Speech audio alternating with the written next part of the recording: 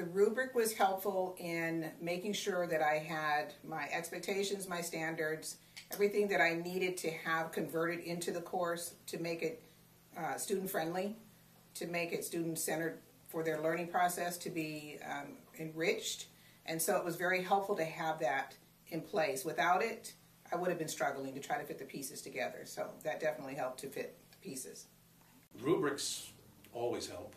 I find just looking over them, they're so comprehensive, and this one was very good in terms of covering all aspects of the online offering.